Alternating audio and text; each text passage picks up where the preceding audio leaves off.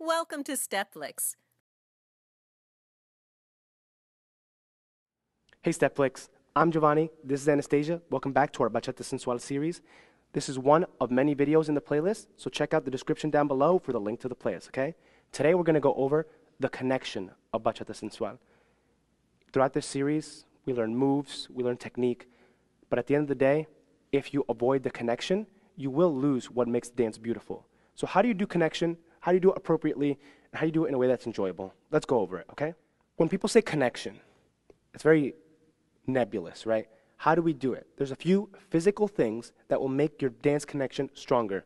Number one, where is your face, right?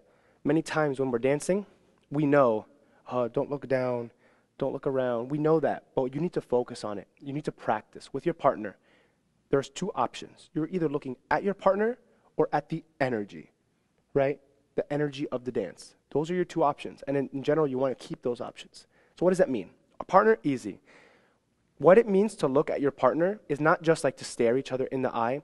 It is to make sure that your nose lines are in the same line. Yeah, right? This doesn't count as looking at your partner. This doesn't count, yeah? Even if my eyes aren't there, my nose line is still there, and it looks better, yeah? Obviously, eye contact is appropriate sometimes, but it's all about the nose lines. Even as we get close in our sensual basic, this is not connection, yeah? You are breaking your frame. This is more connected, even without the head contact. More connected, yeah? So a lot of times people attach here, usually to be like, I need to feel more. I need to feel more connection. Look for it in the key points. In the key points of the frame and the magnets, and then look at your partner. Look at your partner. Look at your partner, yeah? When I say look at your partner, again, that doesn't mean stare. That means our nose lines are together. You can look, in a place that's not so awkward, yeah? Okay? What's the other option? The energy.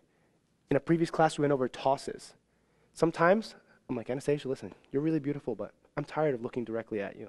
So what do instead? I go 1, 2, I toss the hand. Now I get to watch that hand for as long as it lasts up there, right? As long as it's up there, but now I have to look at my partner. Okay? So let's work on exactly that, okay? We're going to do our toss.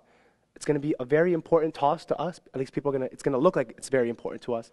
And then when we collect with our partner, we look at each other, yeah? And this will give you the connection with anybody that you dance with. It will be more enjoyable. 6, 7, toss. 1, 2, 3, 4, 5, 6, 7, 8, 1, 2, 3, 4. Other side. 6, 7, 8. 1, 2, 3, 4, 5, 6, 7, 8, 1. Yeah, we came in here, but you don't even have to come in, right? Coming in is just something that you can add an upward motion to. Yeah, so let's cover the upward motion, but watch without coming in. 6, 7, 8.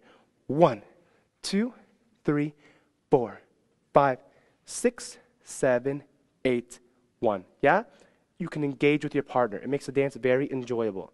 And it's not creepy because we can always look somewhere else. Even when we're doing our other sensual movements, once we start doing our booty rolls, our lateral waves, the energy is this way, that way, and this way.